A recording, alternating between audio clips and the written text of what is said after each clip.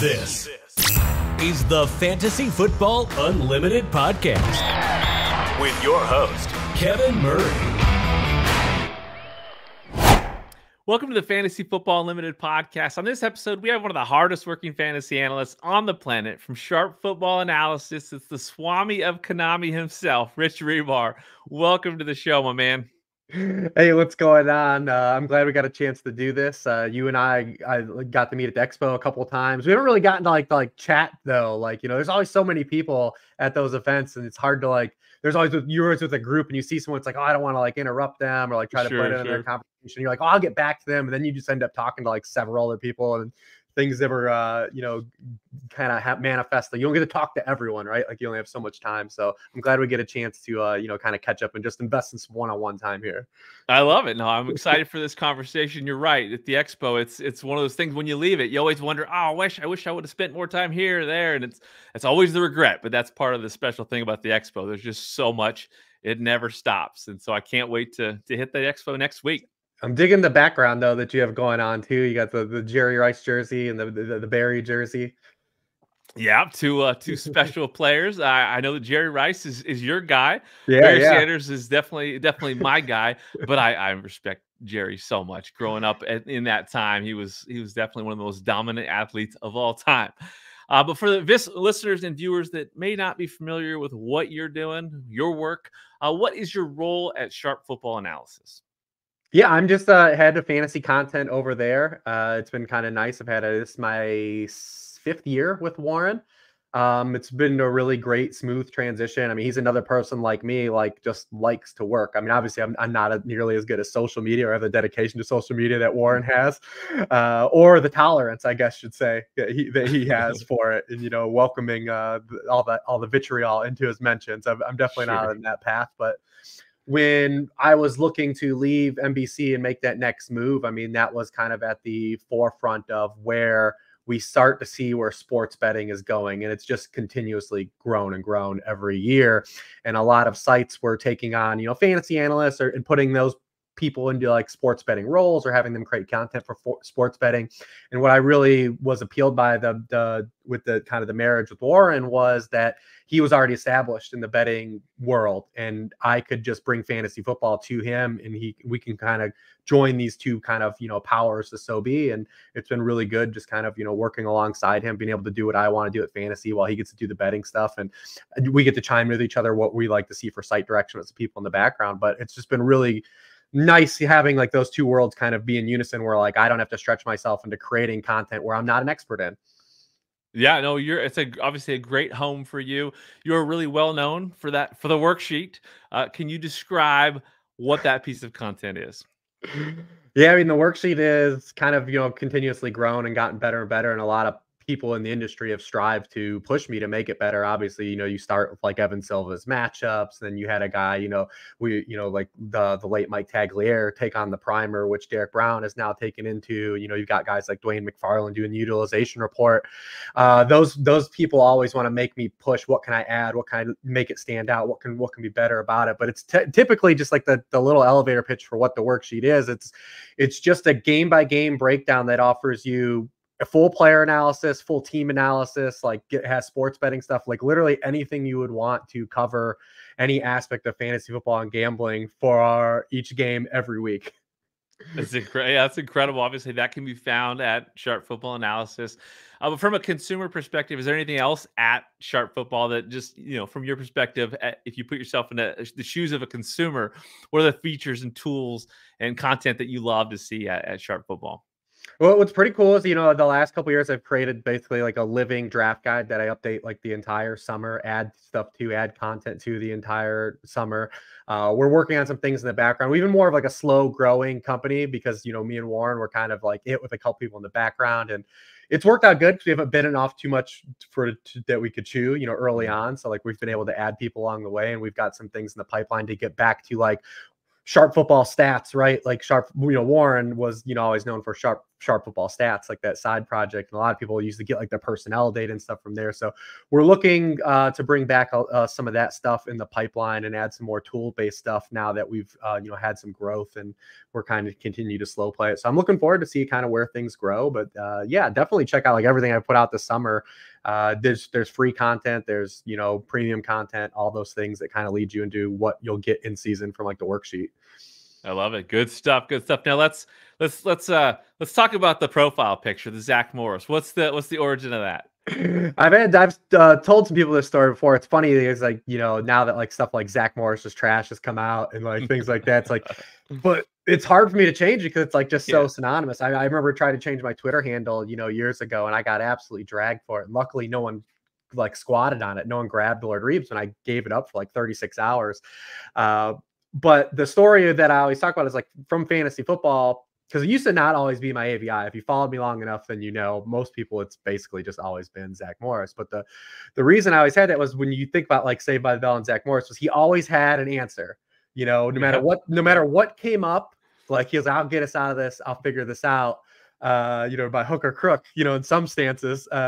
But that's how you have to be as like a fantasy football gamer, right? Like things happen on the fly. You do all these months of preparation of fantasy draft. Like come January, you'll be lucky to have 50% of your drafted roster. You'll have busts, you'll have injuries, you'll have to come up like with some things like you're playing to start an opponent this week. You got to make different roster moves based on that. So like you've always got to be able to adapt. And like Zach Morris was the ultimate adapter. I granted don't take the full measures that maybe he would have taken in 90s misogyny, but that was kind of the story of where that came from. I love that. And, with the cell phone, the old brick cell phone. I mean, that fits. I love it. You always had the answer. That's good. What's the origin behind the @Lord Reeves handle?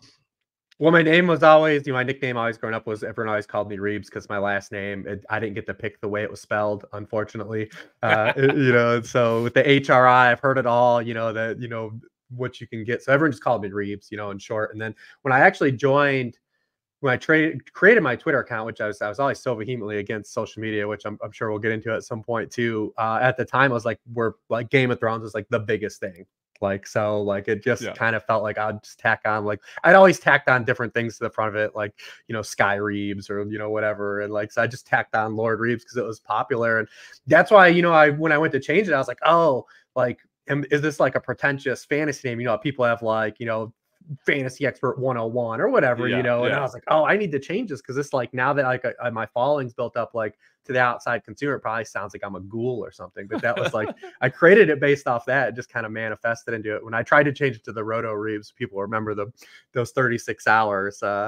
Everyone hated it though. Everyone hated it. They wanted me to bring back the Lord Reeves. That's awesome. So you're an Ohio guy, born and raised? Yeah. Okay, so how did you become a 49ers fan? Yeah, I've told this story before too. So like my dad was never like huge into like the NFL. I never really had it forced upon me like this is a Browns house, right? Like, like a lot of people do, like wherever area they're in or like their friends. So yeah, at 1 o'clock, the Browns would play in this is the mid 80s. And they are running the football with Ernest Biner and Kevin Mack. They're playing like these slug fest, right? Like the late 80s, you had the Bills, but in like some John Elway Broncos teams that were like explosive, but like the AFC football was largely like these teams are beating the hell out of each other. You had Marino as well, but like I'd watch the Browns and another team just fist fight for 3 hours. And then at 4 o'clock, when the next game came on, it was always the 49ers. And I remember like, man, the 49ers would come on and it was like playing a different sport. Like why? Like, and so like, yeah, granted, like I always say it was like, losing like your football virginity to Rachel McAdams, right? Like I would like, sure, you can call me a front runner if you want, but like, I was like, it was hard to not be in love with like what they were doing, being like indoctrinated into the sport. Like it was beautiful. It was something crazy. And obviously they had like cool dudes. Like they had Joe Montana, who was super cool. Jerry Rice was like my favorite player by far, growing up.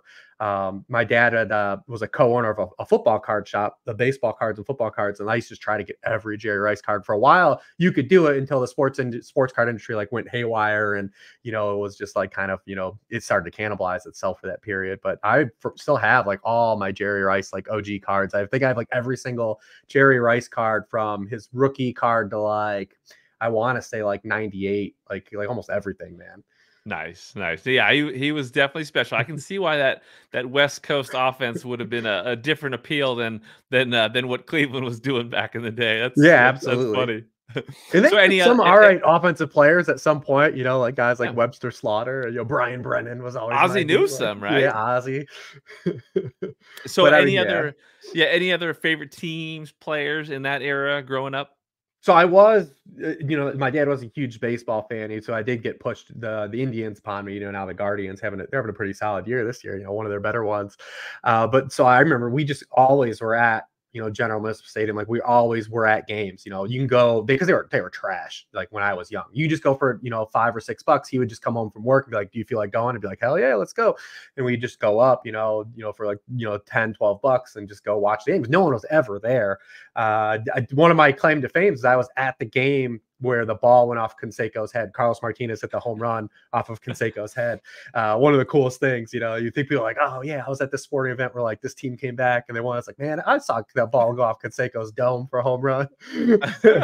All the home runs Canseco hit in his career, and the one he's like kind of most famously for is one that bounced off his head. The one that went off his head. I love it. Well, yeah, that was definitely a fun era of sports. I'm biased. I'm sure you're biased too. Do you have any favorite all-time sports moments as a fan?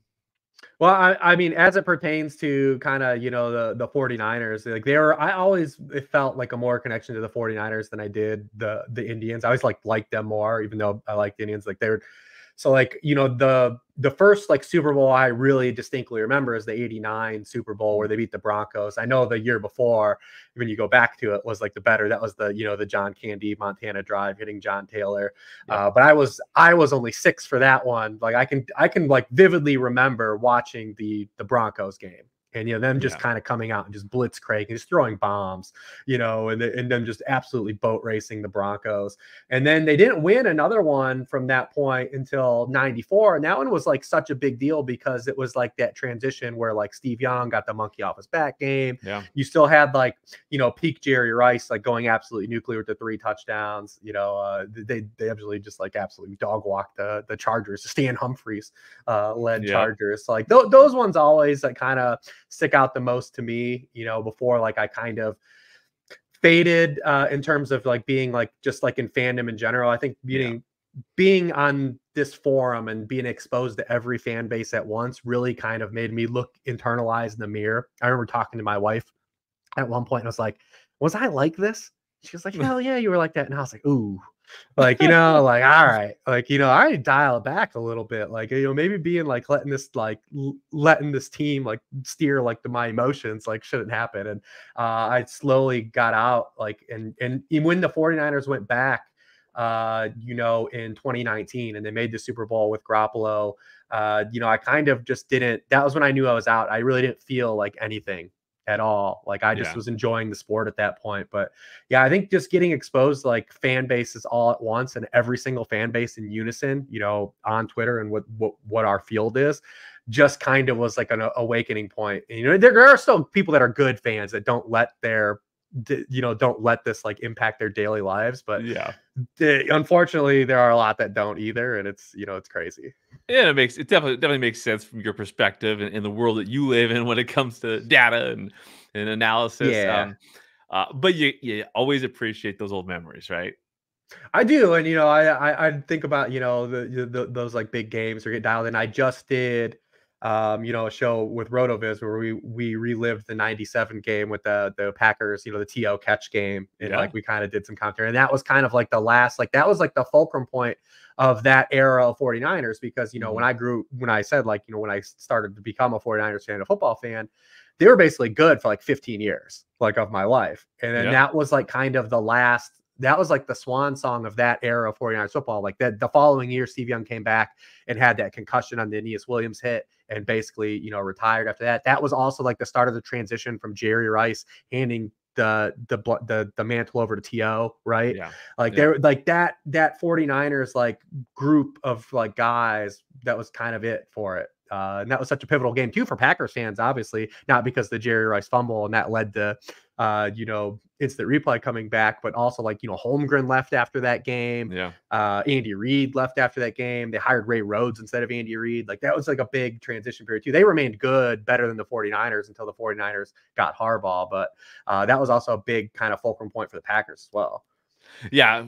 Packers, Niners, great rivalry. I'm a Seahawk fan. I'm a Seahawks guy. Oh, so nice. Seattle 49ers rivalry was pretty darn special. Yeah, I grew up. I mean, Steve Largent was another dude I grew up with that was like huge, in my life. So cool. He had the 81st, the number 81st.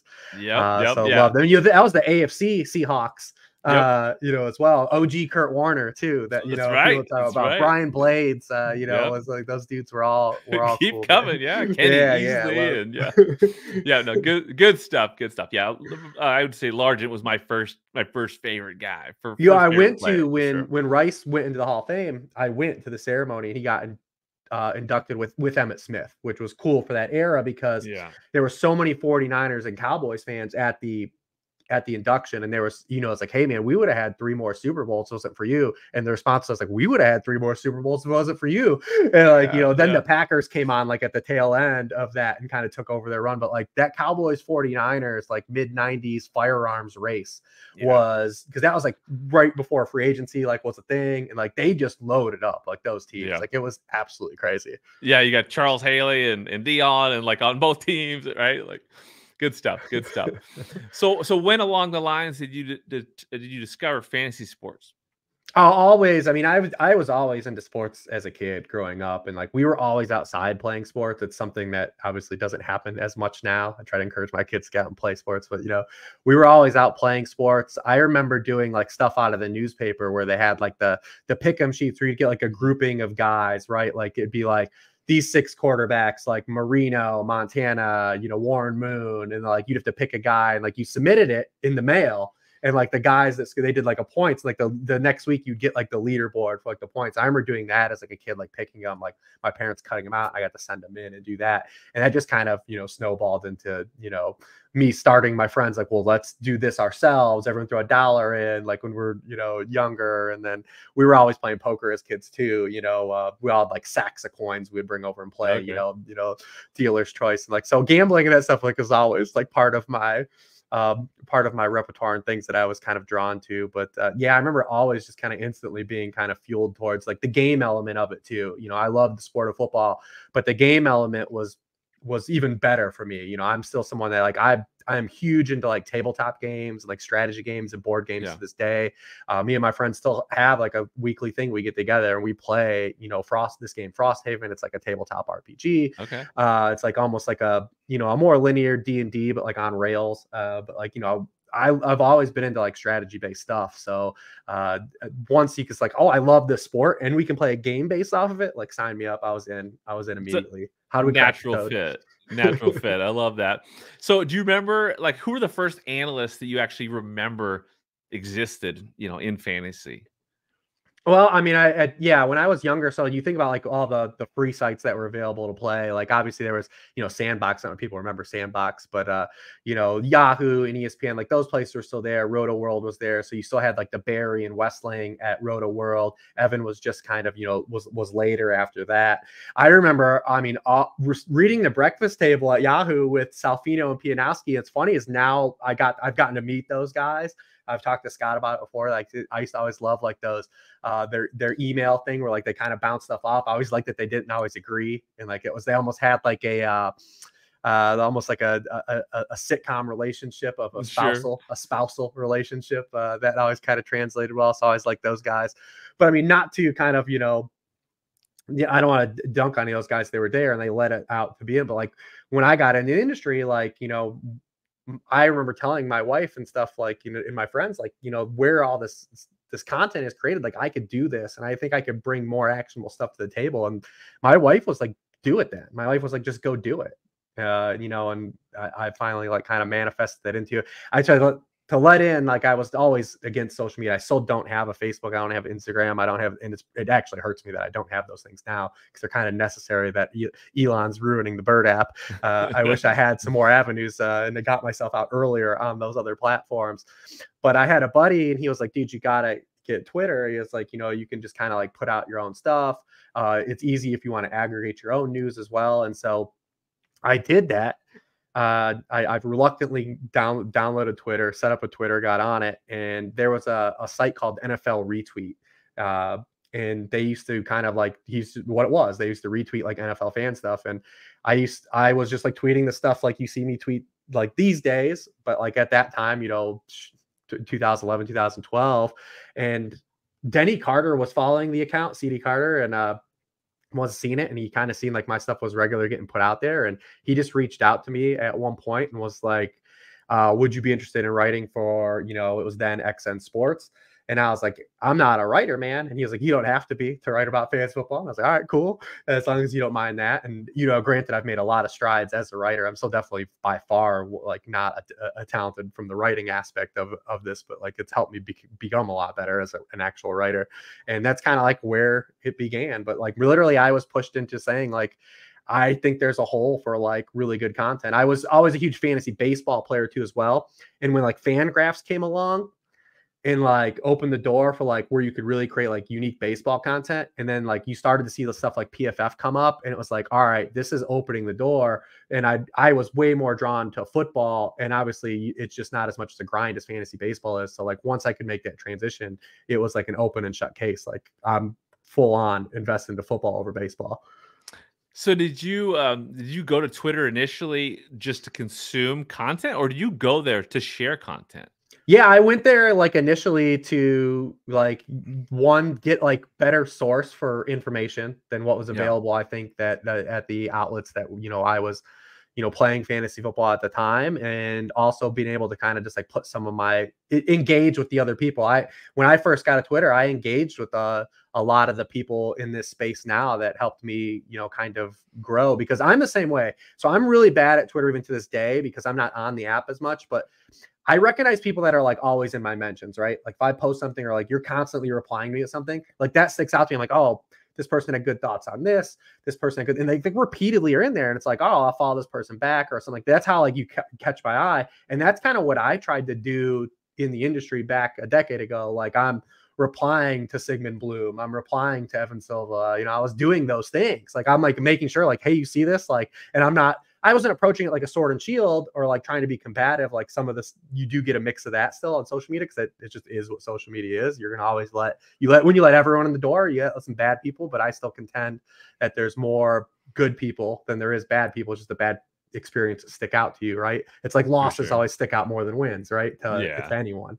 But I tried to just inject myself as many places as I could. And, you know, like I said, Denny was one that kind of like helped me push out and gave me an opportunity. So a lot of people hate on Denny. They give him grief, but remember, you know, Denny's coaching tree, I guess I'm part of it. Like, you know, I'm kind of his rain man.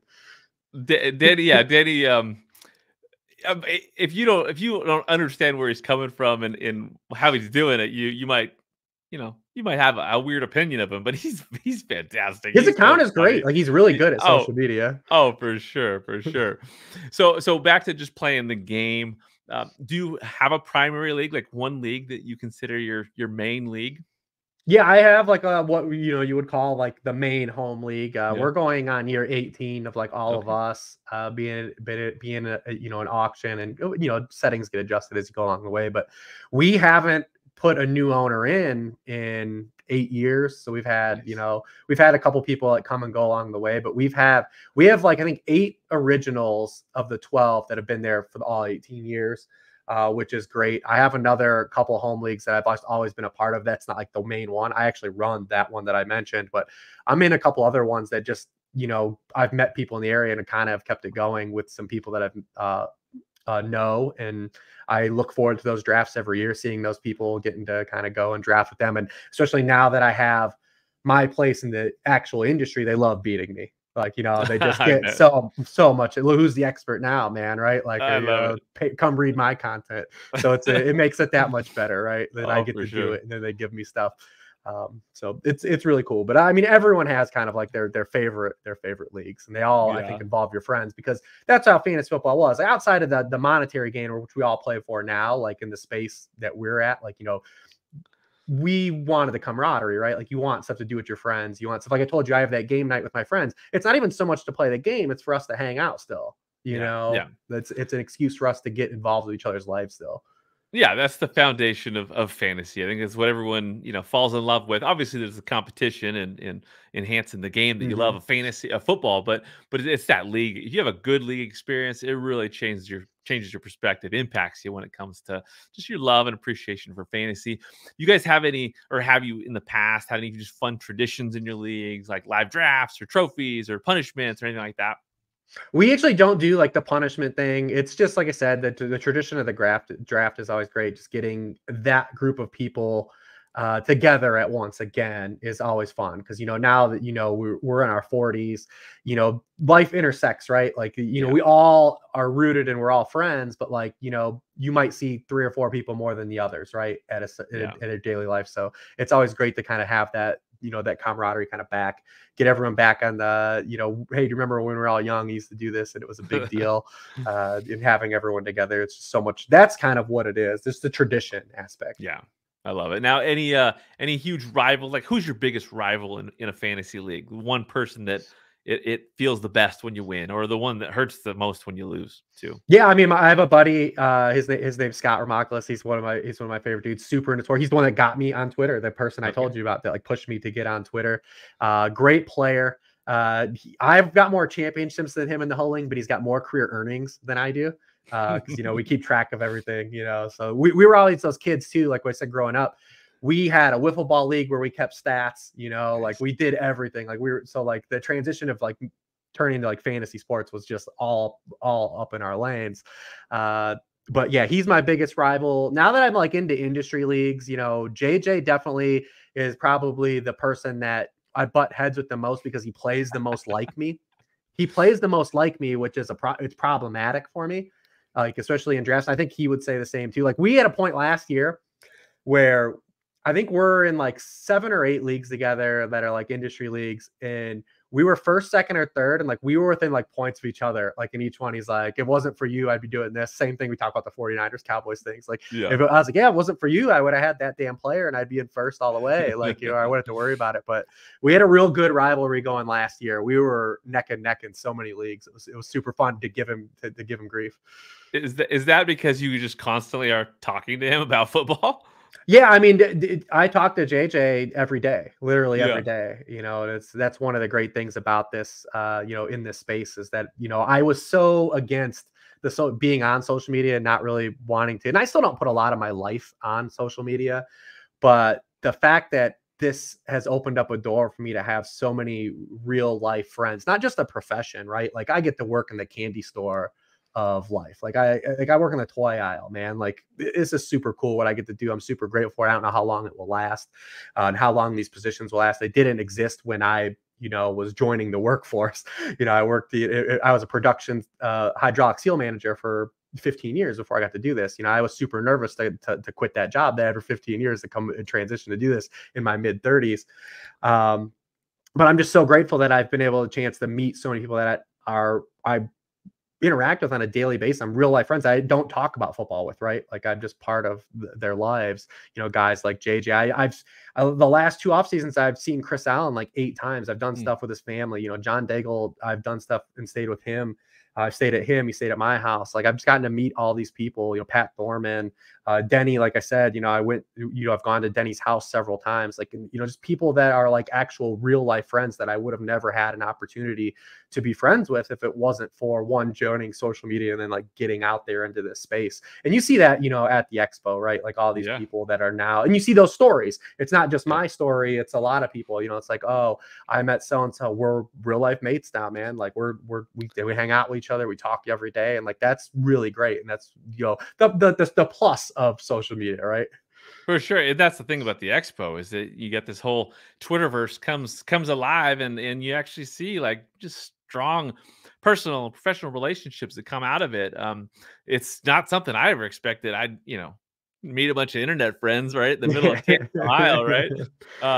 So, but yeah, no, pretty special. And you're right. There's just a lot of great connections that have been made in this community, and it's cool to see that you've made a ton on your own during your journey. Now, talking about your journey though, so you basically you met, you ran it, you met Denny. He got you connected. What was the timeline from when you first started creating content to when you arrived with like Roto World? Yeah, so when I first started doing stuff at XN Sports, I mean, I don't know who was along for the ride there. I don't think you can even find these articles. I don't know if it even exists anymore. I should try to go back and look at some of that stuff. I've been around so long, some of these websites don't exist anymore. But obviously Denny was already tight with JJ at the time. Like they were already doing the living the stream stuff, and so like just as a byproduct of getting connected with Denny, I got in with JJ. And while I was working at XN Sports, JJ then took his job at Numberfire. And, he had an opportunity to let people in. And you think of the people that came in on Numberfire to start out that were writing articles when we didn't know anything, myself, Chris Raybon, Scott Barrett, Grant Barfield, like these guys JJ brought all these people in to create content at Numberfire. And the first article I wrote at Numberfire was the Konami Code. Back in 2012, it was 2013 now at this point. And, by then, like that was like the article that took off, right? Like for me, like when that got to come out, and, I got some more of my content out, and that just like opened the pipeline to meet more people. I started doing podcasts with Davis Maddock. He was the first podcast ever I went on. And as a byproduct of that, there was Rumford Johnny, and him and Ryan Forbes did 2 mugs. And I went on their show and hit it off with those guys, just as, outside of the football content, but just as far as like, the way we interjected like pop culture, and just like our humor was much more on the same lengths. And then Rummy put me on with Sigmund Bloom and Evan Silva, who he was kind of tight with at the time. And then once I got in with those guys, that's kind of where like it took off. I became good friends with Evan and good friends with Bloom. And Sig, if you ever hear this, I haven't been on the couch in like 3 years, dude. Like what's the story, man? Like, I need to get back on the couch. I miss laying in those cushions. I didn't come over there and Rick James this thing. Like, let me back over. But once I got with them, and like Evan was so crucial as like the part opening my career, because obviously he went to bat for me to bring me over to NBC and Roto World at the time, which was like the dream, right? Like that was like the dream. And things happened after we got in the door. I'm sure we'll talk about that when we talk about the industry in general. But I was along the way. I worked for Fake Football and RotoViz, did some stuff for them, but it was like really getting tight with Evan that like got me to where I am now. What would have been the biggest lessons you've learned along this journey? Well, a couple things. Like one, I think working with Denny helped me to be just like a great writer. Obviously, he has the writing background, and that was huge. Just honing some and getting better to be as a writer. When I went and did stuff for RotoViz, and working with Fantasy Douche, I don't know if a lot of people remember Fantasy Douche at this point. Frank DuPont, which is definitely not his real name. I know a few people that have actually met Fantasy Douche, like Overzet's met him. To me, I actually don't want to meet him. I just wanted to live as like a tall tale in my life, like just like an entity. Like, like people like talk about like the Chuck Norris stuff, like Chuck Norris doesn't do push-ups, he pushes the world down. Like that's how I want Fantasy Douche to like remain for me. But he was so pivotal on me generating, like taking an idea and then crafting the way to put it in an article to suggest to people like to write an article with the structure of, well, this is where I could be wrong. And, being able to form that, being able to talk, in declarative statements, like don't say like I feel or I think, it's I believe, be definitive. Like, so like being able to kind of hone that stuff was absolutely massive. And luckily along the way, I got jobs in the industry where I kind of had free reign to do the work I wanted to do and wasn't really pigeonholed into like creating content. Like you have to come over here and do this waiver wire article, or like, kind of be pigeonholed.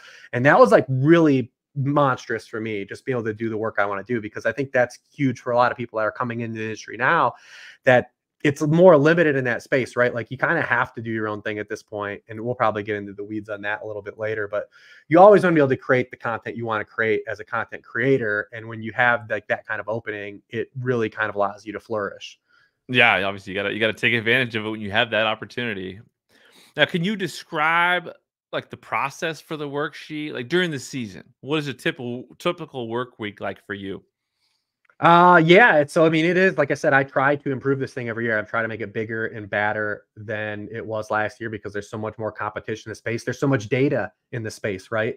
Um, so I just try to improve that every year. So typically after Sunday night, I do take Sunday and just enjoy the games. I actually don't tweet a lot during the games because I like to just Sundays like I have one time to like here are all the fruits of your labor, so to speak, right? Like I want to enjoy the game. I want to watch the game with my son. I want to watch the game with family. I want to watch the game with friends and just enjoy football for that Sunday because immediately I wake up Monday morning and I start updating all of like the files that go into the worksheet where I'm pulling data from all the team by team stuff. And I'm doing that, pulling all of that information all throughout the day, the entire day, Monday. I actually start writing up games on Monday night during kind of Monday Night Football while it's on. It's also a pain in the ass. The NFL started to do these multiple Monday night games because now that's more teams I have to wait on information for. Like, thanks NFL, not thinking about me. But I'm literally Monday and Tuesday. I'm sleeping 3 or 4 hours maybe a night those 2 nights and getting all these games out. As I take pride that it's the earliest of all those articles that come out. I mean, I have games literally coming out on Tuesday and I'm updating them throughout the week, not just because I'm not influenced by anyone from the outside, but I want you to be like, hey, this is here first. Like because you can get a jump on a player prop, right? You can get a jump on a waiver wire pickup. You can get a jump on something by having that stuff available to gamers first. So I definitely do take a lot of pride in that, being kind of someone that, hey, starting on Tuesday, you're going to have this information in your hands. Wow, there's no shortage of grinding with all that for sure. What's been the biggest challenge or most difficult challenge that you've faced along the journey? I just think the industry itself. I mean, I think the biggest challenge the industry has right now is we're starting to see 2 things. Well, one is this transition, right, where we're starting to see like content creators are working for themselves now, and what does that do to like the big website and the big fantasy site? So unfortunately, we all have like a lot of friends like in the past couple of years, we've seen a lot of people move around, a lot of sites, not necessarily close up shop, transition from what they're able to do. I mean, there was a point there, and this because I worked at NBC, this is like the telltale like example, right? Like this was a huge site. Everyone wanted to go work for Roto World. It was a privilege. I still remember getting my first check from 30 Rock, like when you still got checks, and like thinking how cool it was. Like I got a check from 30 Rock. Like this is the dopest thing ever. But a lot of people, a lot of problems, like a lot of sites kind of found out along the way is that they were paying so many non-consumer facing positions more than the actual content creators. And the content creators were like, hey, what's the deal here? Because this is like what they said, this is what happened at NBC. And it's like, why can't I just take what I'm making and go put it out myself? And you start to see a lot more people do that. And it's kind of bad in a way for the consumer in a sense, because now it turned to like what kind of like streaming services are, right? Like now, not only do you need Netflix, you got to have Hulu. Do you want to read what Evan is? Oh, I need an ETR sub. Do you want to read what JJ has? Oh, I have to have a late round QB sub. Oh, I love the worksheet, but now I have to have a sharp football sub. Then you got to start making cuts, right?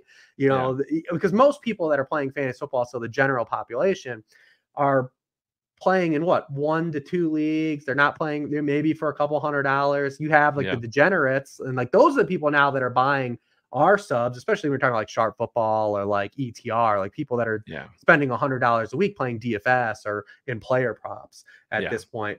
And it's kind of hurt like a lot of the industry from a top down stance as well. And then as an industry in general, I've always been one of these people that just want to try to move people away from what is actually popular. So like you have like another stance where you're just trying to like win the SEO game now because the market's so saturated. But the things that do well in fantasy football from an SEO stance aren't really important. Like things like player rankings, right? Like sleepers, stuff like sleepers and busts. Like these are things that like are old school, like are always going to be like great SEO generators, but like really aren't that important. I've always been someone that wants to create fantasy content. Like I want to hand you a fishing pole instead of hand you, a plate of fish, right? Like I want you to be able to not come need me. Like, I want to teach you how to play. I want to teach you like the game theory aspect of the game.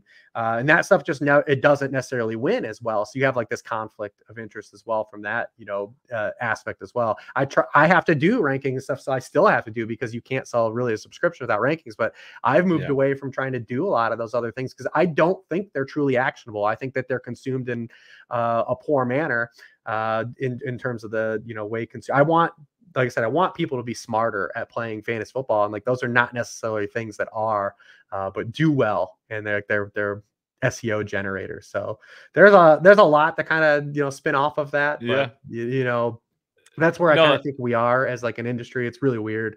We're in an interesting space, right? Too, because with the gambling, becoming more expanding in every state. And then you start to see more of these bigger tournaments, right? Like first it started with like the Millie Maker, in DFS. Now you're starting to see things like that, Best Ball Mania. And you correlate that with like the intersection of where we are in society, where, there's arguably not a larger disparity between the haves and have-nots in our society.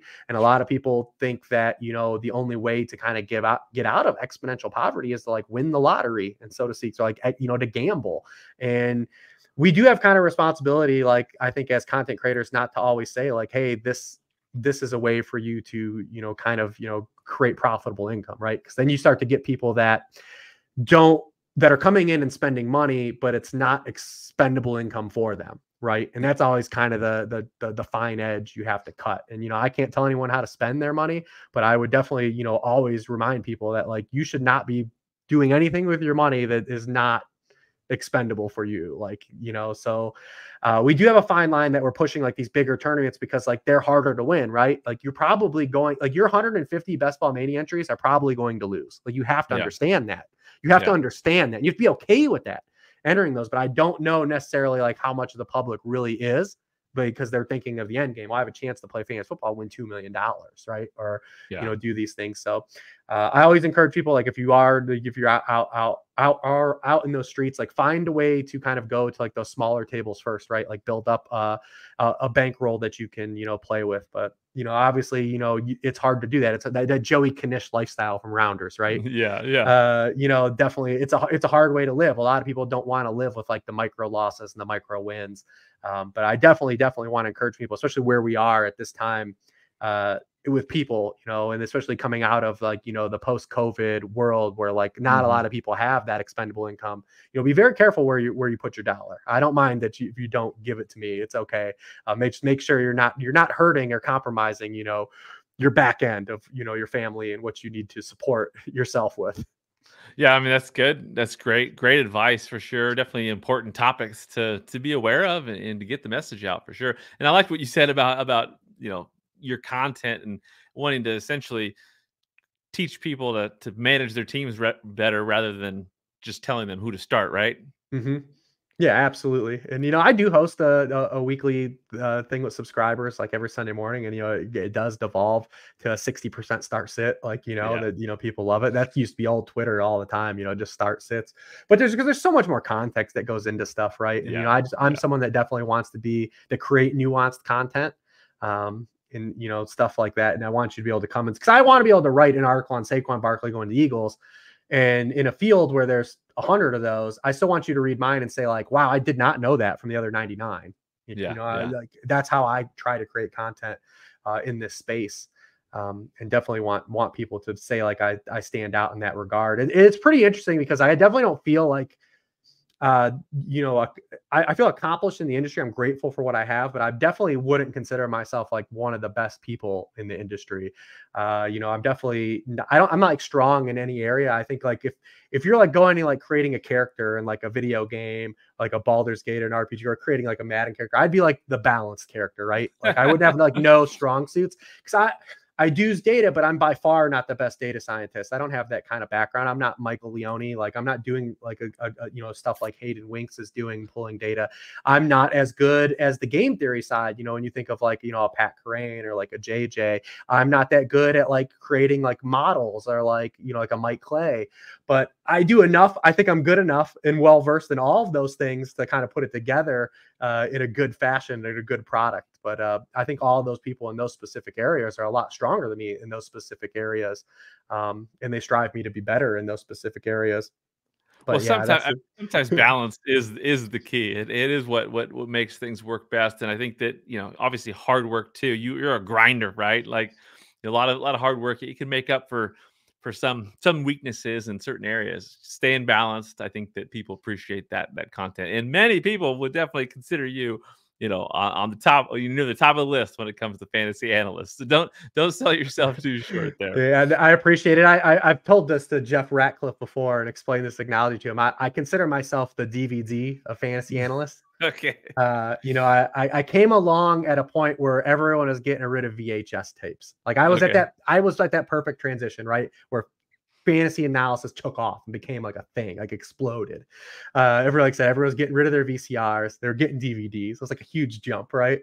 And then, people kind of came along and like took that DVD idea and they're like, oh shit, we can make like Blu-rays. And then we can start streaming it. Like, and it's like, I kind of got like, I'm kind of there still. Like, I'm just still like in that media. The DVD of fantasy. I love it.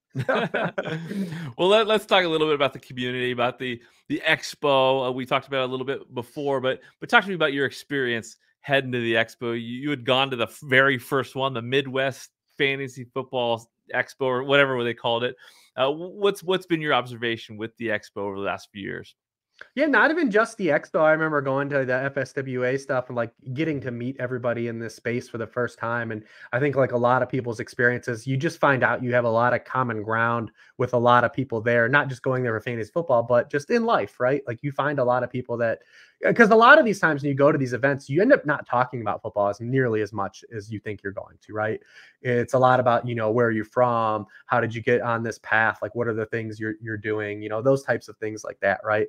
And because, like I said, generating like real life relationships with these people. And that's kind of what it is. I remember the first time getting to meet like, Pat Thorman and Evan Sullivan, us just hitting it off as people. And that kind of like sparked like us being a part of, people's lives. I'm big on shared experiences, like in life. Like I think like life, a lot of things in life aren't worth doing if you don't have anyone to share it with. Right. Yeah. And, I remember like Pat Thorman was traveling through here with his family last year. And like, I said, yeah, definitely, stop by, come see me. We went to Cedar Point, which is in my area. It's like this big amusement park. And I made him ride this roller coaster, made him overcome this fear. Like he was super scared. He did it but he has that experience now and has that with me. And like, I get to see him like experience this like fear that he kind of was able to conquer. And it's just like I said, generating these real life relationships with everyone is just obviously the hallmark. When I went to, we were talking about a little bit before the show, when I went to that first fantasy expo that Bob ran in Canton, and it was small. It was a very small junket. I'm talking like, man, there might have been like 15 to 18 like little booths, maybe 100, maybe he might have sold 100 tickets this first thing. And you kind of wondered, it's like, oh, is this going to like survive? Right. Like, did this do well enough to become a thing?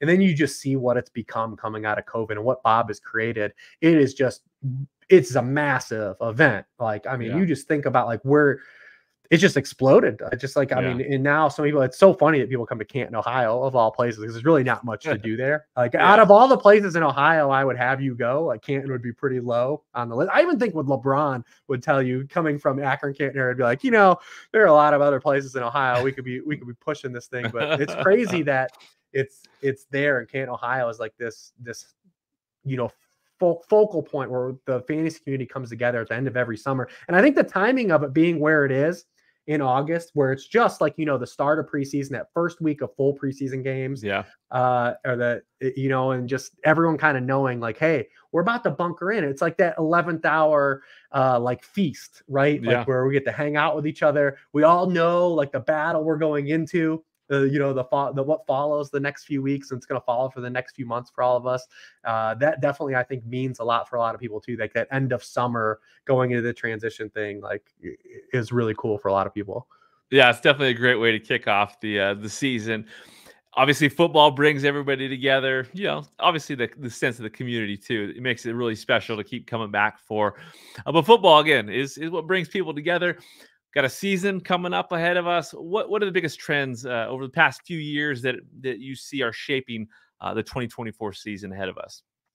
Yeah, I mean, I've wrote an article on the site. This one's a free article, but I always do like a league trend series, and the top down league trends is the free portion of the site, and everything kind of stems off of this article where you get like quarterback trends, running back trends, wide receiver, tight end, and stuff like that. But this we've been in like this current like defensive meta, so to speak, like coming out of COVID. We had the pandemic year where it was influenced by no home crowds, right? That was like huge. Like the Kelseys talked about this on their podcast like 2 years ago, what it was like playing on the road and playing at home, like during that COVID season. And also that year, people might not remember this, but like the NFL didn't call holding that year. It was like a really outlier year. I don't know if it was like, it was in like the manifesto to referees. I don't know if we'll ever know, but like, it's just this huge outlier. Literally, they just didn't call offensive holding. And like, obviously like we had just, so like the 2020 season was like this just bonanza of offense, like just absolutely erupted. It was the highest scoring season in football. And when you have that, it becomes the highest scoring fantasy season as a byproduct. It still was good in 2021, but you started to see like some of that recoil and that regression. It was also 2021 was still heavily influenced by COVID that year. Like, especially if you remember the December of that season where like there was like 500 people on the COVID list in December. And then miraculously no one was on it in the playoffs. Like, pretty interesting how that development was. But then like coming out of it, these last 2 years have just been dictated by defenses, right? Obviously everyone knows about the too high stuff. We're seeing more zone coverage. Zone coverage has dropped, 5 years in a row. We're getting less blitzes. But there's also this element of why our offenses have struggled. And I think it's going to be interesting to see how this goes moving forward, because it relates to like how I got started. At least there's some irony here, creating the Konami code and how vital it was for, rushing performance for these quarterbacks, something you could take advantage of, how weighted the scoring was, because the influx of mobile quarterbacks now, and it's just natural inheritance, right? Like they're just better athletes playing the position than there was. It's just evolution. But what has happened is we still haven't had like that perfect intersection of the athlete to passer ratio, right? Like, we haven't seen like that merge where like you have Tom Brady paired with Michael Vick, right? Like being one entity. Like obviously Mahomes is like the best thing going in that area. You have Josh Allen, but the mobile quarterback aspect and the influx of mobile quarterbacks right now has actually thumbprinted so many areas of the game that you may not think are directly related to this, right? Like we're starting to see more, less play under center in the NFL. And that's a problem actually into this current defensive meta, because if you're just going to be like, you're going to be one dimensional, right? Like we're going to just sit back and shotgun and we're going to run shotgun plays 70% of the time. It's harder to run successfully out of shotgun. You're not dictating, box counts as much as that. You're not able to be multiple. And that's like what's having success in the NFL right now. And you think of like the systems that are the most successful in the current defensive meta right now. What is it? It's the Shanahan-McVay coaching tree, correct? Yeah. Like when you look at these guys, and I would include the Lions in there as well. Like Ben Johnson's not specifically from that tree, but he's doing a lot of things those guys are doing. These are guys that are able to go and play under center. You can throw from under center. You can run from under center. Like you can do a lot of these things that you can adjust what the defense is doing in just a lot better fashion right now. Because you look at just from a passing stance, the NFL was in shotgun 71% of the time, is the highest rate in league history, at least since we have had the data available. But what shotgun does is it really reduces the rate of play action, which we know has been like an inherent cheat code, right? Like, over the past years, the NFL still is averaging 8.2 yards per pass attempt with the use of play action, 6.6% without of it. Well, out of shotgun, play action's only been run 13.5% of the time. Shotgun under play action, which again is only getting run at sub 30% now across the NFL, but like 83% of all under center passing plays are play action passing plays. You still have like this cheat code. We're finding out too, like from a fantasy football stance, mobile quarterbacks have really hurt the running back position. A lot of people think it's because of like this compartmentalized backfield. And, you now have these guys in these specific roles. And there's definitely an element to that, where you have like, Jahmyr Gibbs is playing a role and David Montgomery is playing a role. But look at what mobile quarterbacks have done in terms of impacting the running back position, because now we're getting more mobile quarterbacks. Mobile quarterbacks are taking up a bigger piece of the pie of rushing attempts in the NFL. Who does that hurt? Running backs. Running back targets have dropped. Targets per game for running back position have dropped 6 straight years in a row. And it's really hurt, the receiving aspect of these guys that have an out. and we start to have like a little bit of a Konami code now in terms of running backs. Like, do you have a 3-down running back now? Do you have a guy in catch passes? That's a little bit of a cheat code right now. Yeah. Your guy catches passes. And they're stealing so many touchdowns from running backs now because we're seeing that the NFL has said, like, well, where can we utilize quarterback rushing performance the most? It's near the end zone because you force defense to play 11 on 11 football versus 11 on 10 football versus a traditional handoff, right? So like quarterbacks have really kind of thumbprinted the game in a lot of aspects, mobile quarterbacks that is, than we've seen. And I have a lot more details on this stuff, like time to throw, time to sack, like what's hurting offenses, you know, because I was at the forefront of like the stuff you see now. I was writing about like the impact of sacks like 5 years ago. You know, you're starting to see that a little bit everywhere now, you know, pressure to sack ratio and stuff like that. Yeah. But there's a lot of really cool data that I definitely think stems around the influx of mobile quarterbacks more than a lot of people realize. That's all fascinating stuff, and a great example of why if you're not following your content, like if someone's not following Rich Hribar, they need to, because there's a lot of great stuff out there, and obviously content gets much deeper. There's so much more context to everything you just said, and that's why people should be following your stuff and getting your content. Now, heading into 2024, like for like a redraft season, is there a certain philosophy you have for roster construction? And is there any players that you just have to jump ADP for that you really want to get on your rosters this year?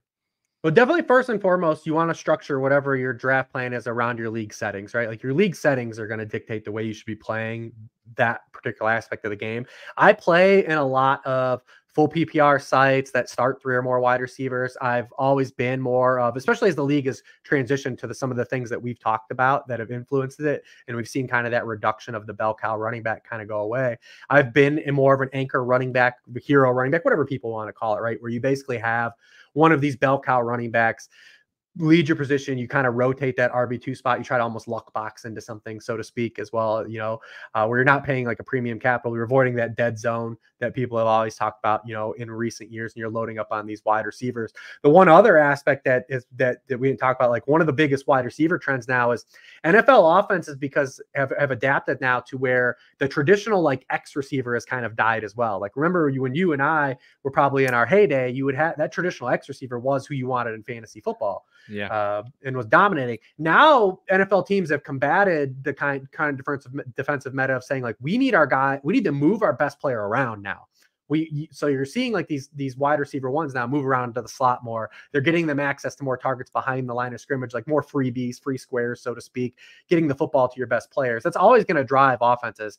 One of the mistakes I made early on in my fantasy career was trying to do offensive coordinated data when it came first, like to the forefront where we had it, and trying to use it steer and let the coordinator steer that versus the personnel. If you go back and relook at, you know, offensive coordinator data, it's always personnel driven. Like the ball goes to the best players. And sometimes that may change on a given week based on who teams have available, but personnel is always going to dictate kind of where the ball is going. And that's what we've seen the NFL kind of adjust in that period. So wide receiver one now, production now has come restricted. When the NFL was going on and moving on to more like 3 wide receiver sets, and you started to see that more 11 personnel, it actually hurt wide receiver one production.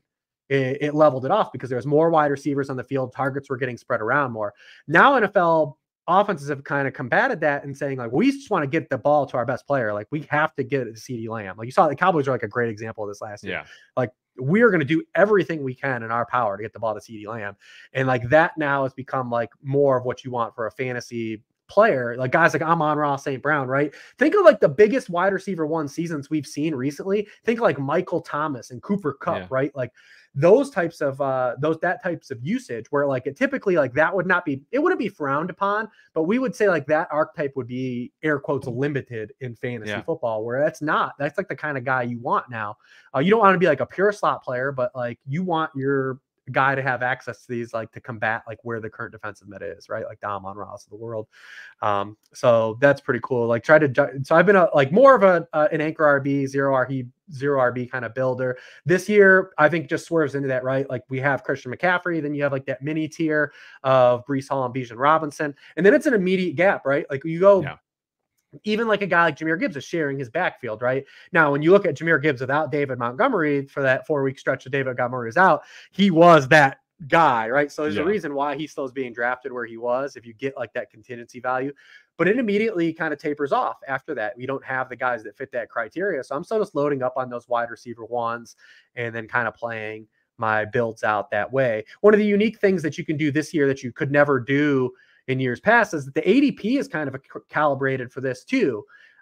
Is that now you can draft 3 or 4 wide receivers in a row and still get a guy like Travis Etienne or Joe Mixon. Like that would never be the case, right? Like those are guys that were locked in as like second rounders or early third rounders at the worst. And like now you're able to get those guys now in like the 4th round. And that just didn't exist the way we played fantasy football. So I've generally been structuring away my lineups like 2 ways. I get Breece Hall or get Bijan Robinson, then I just draft wide receivers for several rounds, or I open up with one of those guys, then I start to feel out where the wide receiver position breaks, right? Like where you're drafting the Jaden Reeds, the Xavier Worthies, even like that tier of like Hollywood Brown, right? Like we might be hopeful for, but it's still pretty risky.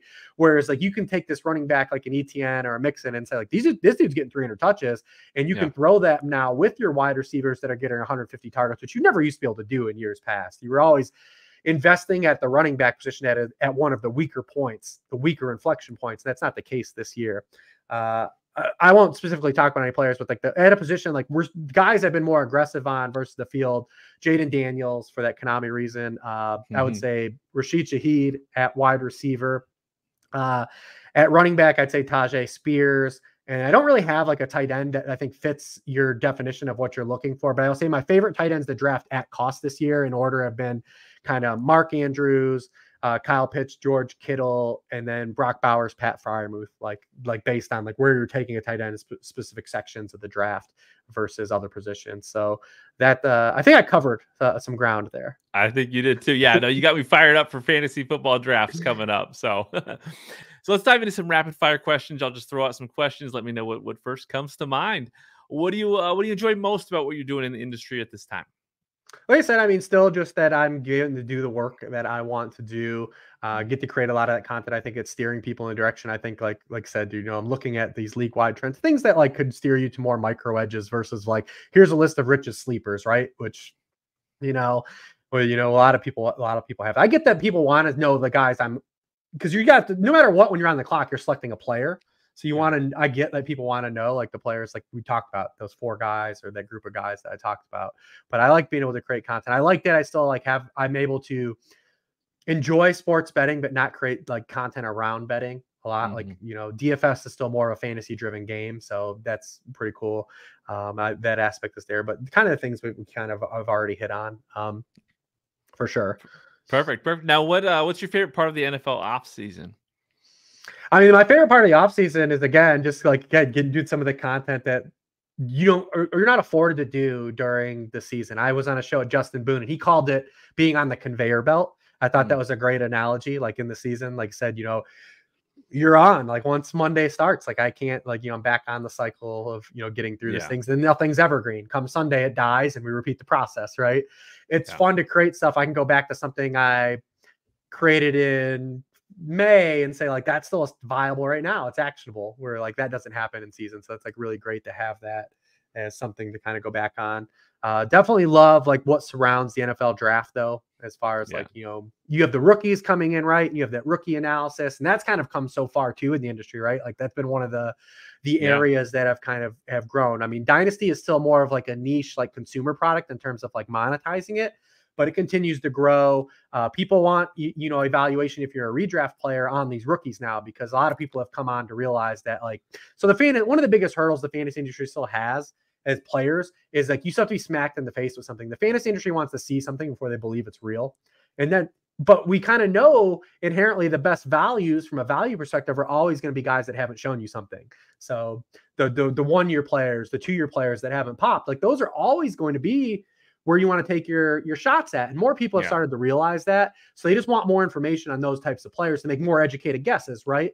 You know, to find a Puka Nacua, right? You know, to find those types of guys that, you know, break out. Because the first round guys, everyone knows. But people want more of like that dirt on these guys that are going, you know, in round 2, round 3. This year, especially where we had like those 10 wide receivers kind of get drafted in just a lump. Yeah. You know, when you think of like McConkey and Keon Coleman and Jalen Polk and Ricky Pearsall and Xavier, like all those dudes went like in a span of like 15 NFL picks.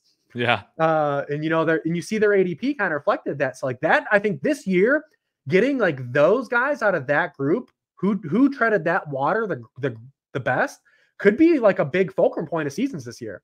For sure, for sure. Now, what are your favorite hobbies and activities outside of sports?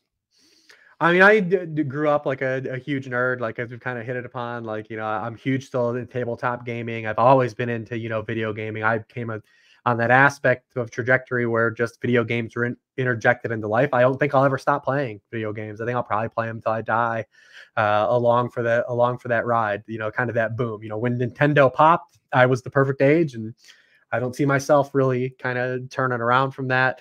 So I still play a lot of video games. Still love, movies and pop culture, watching a lot of TV when I can. It's more in the off season than it is during the regular season, trying to catch up on the things I missed. The thing that makes it harder now is just like not having something spoiled for you, not having something ruined for you anymore. That's right. So that's the hardest part of, trying to consume content the way I have to. Yeah, that's right. Now, it makes sense with the up, down, down, left, right, VA. I love it. I love it. Yep. Now, what's your favorite all-time movie? I don't know if I have a favorite. Like, I think a lot of these, like, kind of like answers of it, you're gonna hate me because, like, I think it's just nebulous, right? Like, different. Yeah. You have movies you love, or things change throughout your life. I'll say this: the way I'm gonna answer this question, hopefully, it's at least different than other people have answered it. I'm gonna tell you the movies that I saw that kind of were like game changers for me on my like movie watching experience. The first movie that absolutely just kind of like blew me away, and I think just like was a big transition for how movies were made, was Terminator 2. When Terminator 2 came out, it was like, and there are still effects that hold up to this day. That movie still really hold practical effects that hold up this day. I mean, and you think about like that era, what it spawned, like a movie like Total Recall, the practical effects in Total Recall still hold up like amazingly to this day. And, especially in this era where we had like that transition, CGI wise, where like it got leaned on too much. And you kind of go back and like some movies that came out like the early 2000s don't even look as good as movies that came out, in the mid 80s, or like the transition period. Then I'll say like there was a gap in the next movie that kind of like really changed everything was The Matrix when it came out. I got the Morpheus picture behind me here, the red pill gloom. Because I remember when The Matrix was coming out and seeing previews to The Matrix, I'm like, what the hell is this, man? Yeah. Like, what is this? Like, what even is this movie going to be about, right? Like what they had released from the trailers. And then like, you just knew 5 minutes into that movie, we were going to be watching something that we hadn't seen to that point. And granted the Matrix spawned a lot of the things that I talk about afterwards. Even in the own Matrix movies, they started to rely on some of the things that they used in CGI wise, and it kind of created like a kind of, I think, of a wishy-washy area of CGI, especially the use of people. Like, we still can't CGI people. I mean, literally, like Black Panther is an amazing movie, and literally the worst part of that Black Panther is that third act when they, he's fighting Killmonger, and like they have to do CGI in the train. It looks trash. It looks awful. We still can't do it. And the last one, I think a couple years ago, and I saw the first Spider-Verse with my kids. And like it just changed, and then granted that group of people like Phil Lord and the way they make movies, because that was a movie seen for that. Like, it's like, what is this? What is this? I grew up a huge Spider-Man fan and like reading comics, and I was excited for the movie just by default. But then that was another movie. Literally 2 minutes into it, I knew we were in for a different type of movie experience we had. And definitely, so I'll say like those 3 movies, just from like a first time viewing, I knew we're going to be like transitional periods for like movie watching for me. That's a great answer. I love the way that you broke that one down. How about a sports movie? You got a specific sports movie? Yeah, Major League, I think, is still much my favorite. Of course. Growing up an Indians fan, still sticks to this day. And I'd still contend like not all the baseball stuff's amazing in that movie, but I still think a lot of it holds up. So good. That's definitely one of my favorites. I remember being in the theater like when Wesley Snipes robs the home run and being just jacked, like, oh yeah. I love it. How about an all-time favorite TV show? Again, that's another one that I think is more like up in the air. I think like a lot of people, I like a lot of like the all-time greats, like people like Breaking Bad and The Wire. I love that. I think things that stand out, obviously, like the first 4 seasons of Game of Thrones, the first 3 seasons of Community. I'll say my favorite wire to wire recent show to come out is BoJack Horseman. Okay. Easily probably my favorite modern show. Just the topics that it handles, the character development of that show, the Hallmark episodes. I think Times Arrow, if you're not familiar with BoJack, it's a season 4 episode. I think it's one of the best episodes of TV made, maybe maybe ever at this point. I'm a big Leftovers fan too. Love the Leftovers. If you've seen that, but yeah, I would say BoJack's my favorite modern show, wire to wire. I absolutely adore BoJack. Okay. How about what's your all-time favorite video game? I got, oh man, so many video games. You know, I got the 3D printed, you know, Zelda behind me, the cartridge behind me. Obviously love that. Love Link to the Past. Love the Mass Effect series. I actually grew up. I was a competitive Madden player. Nice. We were talking about like a series. I used to drive around. This is when they used to hold Madden events in stadiums. And I used to drive around and travel these events and play competitive Madden in the actual stadiums. It was really cool. That's awesome. Yeah. So like as a series, that's probably been like the most influential. Definitely probably the most hours of video games I played. A lot of RPGs. I got the Final Fantasy VII picture behind me too. You know, Last of Us behind me. I remember Chrono Trigger for SNES. I remember trying to talk my mom into getting Chrono Trigger because it was at that point it was $100 game, and then you know. And games like the games were like $50, and it's pretty funny like how like video games like the times really haven't changed in terms of cost. It's also funny like I play like tabletop games. I'm huge into tabletop games, like I said, and like I play like some tabletop games for like $200, $300, and people are like, that's way too much. I never played for that. I'm like, wait, you spend $60, $70 on a video game and you play it 20 hours and you're done with it. I've played this game for 400 hours in my life. I play like 400 hours of this tabletop game. Think of what the dollar per like investment was for you versus me, but you didn't want to buy that, you know, I get it, the lump sum, but people spend $60 on video games and just never play them again. Right. But sounds like a bargain. Sounds like a bargain to me. But I remember trying to pleading with my mom, like, Mom, I got to have this video game. No way. It's $100. There's no way I'm getting you this shit. And like, and I'm just like pleading with her. I have to, what do I need to do? What do I need to do to get this video game? And finally wore her down, did like extra chores, like got her and like, yeah, so that game, especially because that was like the first game I got where like I legitimately like had to work for it, like got it. And it was like this prized possession because the money that went into it, like, you know, trying to earn the money that I put up towards it being expensive. Absolutely amazing. But there's so many great video games I could list off a million, man. For a whole nother show for sure. Any like a favorite vacation you've been on or a bucket list travel destination you got? I still have a long ways to go. I mean, I was someone that had kids young, so we didn't get to do a lot of traveling as a byproduct of that. We're doing a lot of it later in life, so it's a lot of places I have to go. I just got jealous. Denny just got back from Greece. I would love to go there as well. But famous recent vacation. We're also big on vacations where not just doing as a family, but like incorporating other families. Like I said, we're big. My wife's the same way. We're just big on shared experiences. Who can you have it with? I recently, a couple years ago, was fortunate enough to go on a vacation where we drove to Cape Cod. And we rented a house with Thorman and his family, Denny and his family, Pete Overs and his family. That's where the infamous Frisbee throw came, where Denny was trying to catch the Frisbee. That happened on that trip. Yes. But we decided to drive and we broke it up. On the way out there, we went to Cooperstown, we went to the Baseball Hall of Fame. And Cooperstown, what an amazing little city. What an amazing little town for anyone that hasn't been there. It's like the middle of nowhere, New York, but just a little baseball town. It's absolutely great. I would encourage anyone that gets a chance to go there to stop there just for the culture, the baseball culture there, the aura that it has. It's just this great little town. So we went there first. We went to Cape Cod, got to spend time with all of those great families, like get to know people even a little bit better. And on the way back, we went to Hershey, Pennsylvania, and got to go do that for like the first time. And that was just super cool.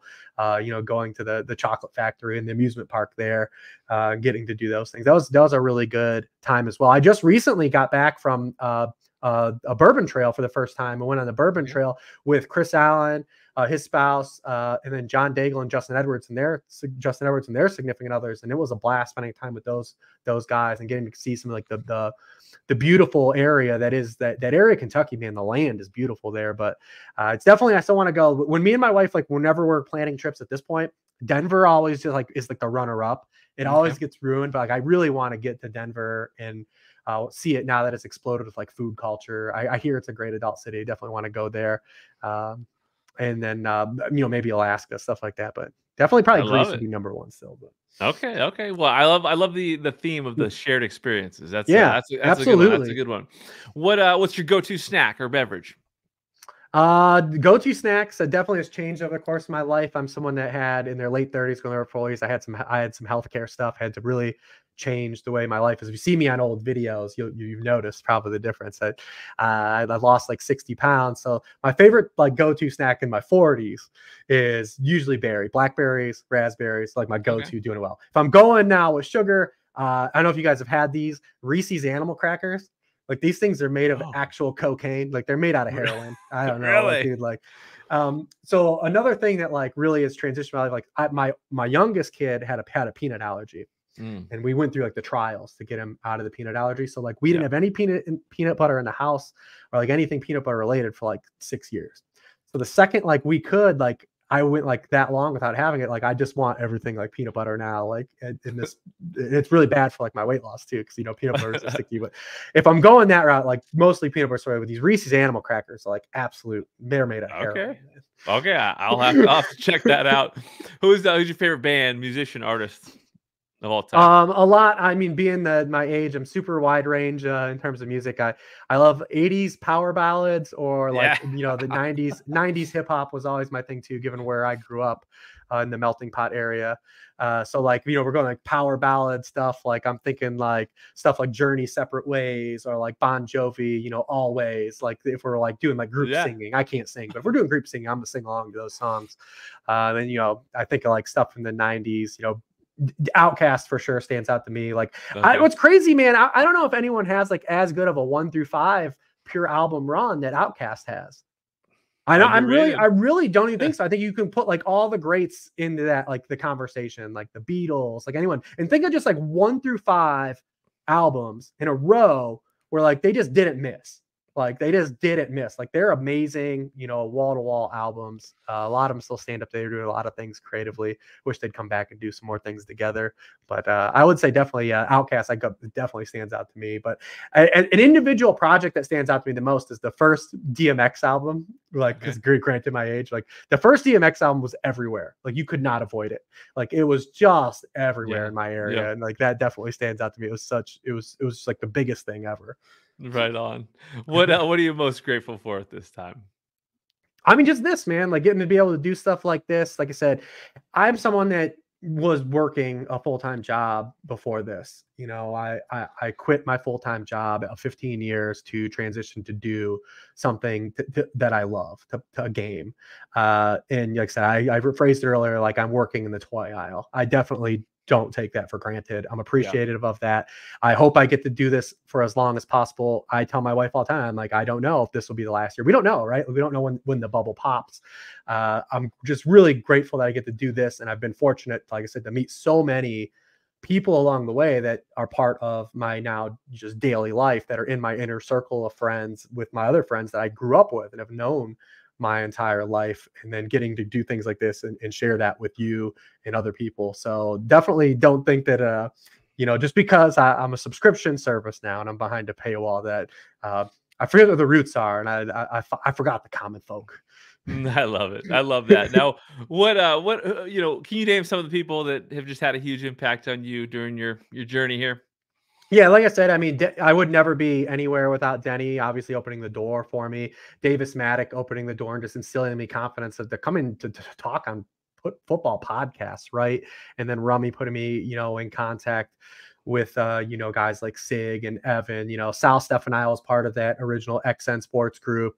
Like I said, guys like, Pat Thorman, and then the continued, I would say, new crop of people that I see out here, right? Like I just started following, Ryan Heath and Jacob Gibbs. I'm seeing what these guys do. Dwayne McFarland, for specifically like of recent people. He's got a couple years under his belt now, but the kind of work he's doing, like I see those people generating the work they're doing. Hayden Winks. And it's what I want to be better. I want to be able to keep up with those guys. I want to still be able to compete with those guys. So I love that, and still be friends with them too. When I say compete, like I've asked, Dwayne is adorable. What a great man he is. I've been fortunate to hang out with him a few times. But yeah, I mean, there's so many people in the industry, but I'm happy that people are advancing the industry and keep pushing people like me to be better. Now, what advice do you have for people that want to get more involved in the space? I think just like I think it's not even just for, well, it's two-pronged, right? Like I would say before the non-specific fantasy side is, as always, like just pursue something you're passionate about, right? Like pretty telltale. We are in a period where like it's more open than ever for you to do something you love and to try to do it. And I get it's scary. Like I said, I quit my job. I had a family, I didn't know, like I could have fell on my face. Who knows if I got that job back, right? Like you got to take that leap of faith, so to speak, and just do something you're passionate about. Life will be so much more fulfilling if you're able to accomplish that. So definitely try to fulfill your life with something that fill your life with something like that. And then as in particular, as it regards to the fantasy space, like definitely find your niche, right? Like find what your strong suit as. You no longer in fantasy have to be like someone that does cover it all. I talked about being probably someone that like stands out as being more like kind of balanced. I'm kind of even keel. I think that's what stands out to me for a lot of people is like, I can give you a dynasty take. I can give you a redraft take, a rookie take. I can talk about game theory or those things, but like find something you're strong at that can build you an audience. Like I had the Konami code or the worksheet. Find something that sets you apart, that gets you an audience, and then cultivate that audience around there. But always create the kind of content for the audience you want to have, and you'll find that those people will find you always. Fantastic advice. Now, Rich, is there anything that we haven't covered that you want to share before we close things out? Oh man, I mean, people probably just say I'm tired of hearing him talk. Get out of there. So I mean, if you've got anything else for me, let me know. I will say, if you're listening to this and you are coming to the expo and you do see me, even if I'm with, like I said, a group of people, and they said people, I hate to interject, but like feel free to bump into me, introduce yourself. I'll be glad to talk to you. As will most people at the expo, wide open when it comes to just people wanting to connect with people. So definitely get out there and shake some hands for sure. Now, can you tell listeners where to find you? Yeah, I'm at sharpfootballanalysis.com. All of my work, like I said, we're cranking out the draft kit there at this time. I'm adding to it, every week, 4 to 5 articles a week at this point, all the way through the start of the season. There is also free content there too. If you're just like, oh yeah, I don't want to subscribe, go peruse the free content. I guarantee you'll learn something from it and be able to take something to apply to your, drafts if you don't want to be a subscriber as well. I'm still at Lord Reeves on Twitter, not Roto Reeves. So definitely, engage with me on there. And like I said, the best way is just keep replying to me, right? Like that's the best thing to do. That ties into something I would say for the fantasy to the previous question as well. Yeah. Even if you think you're annoying someone, if you have good thoughts and someone like JJ or, like they keep saying like, oh, wow, she's in my mentions and good ideas, and always in here with like constructive, even if it's criticism, but constructive or pushing the conversation forward. Because that was the case of how we all got better in 2012, 2013, right? Like we all made each other better. You don't see as much as that right now, right? Yeah. And I would say definitely, even if you feel like you're being alone, just do that. There's so many people that that have become followers of mine because they kept coming in my mentions and had good thoughts and things like that. So be a little annoying. It's cool. There you go. Great suggestions. Yeah. Engagement, engage with people and the rest will follow. Now, thank you so much for joining me, Rich Hribar. Appreciate you coming on, and I can't wait to see you in Canton, my friend. Absolutely. Thank you for listening to the Fantasy Football Unlimited podcast. Until next time, be sure to follow and subscribe to all of FFU's social media accounts for daily content.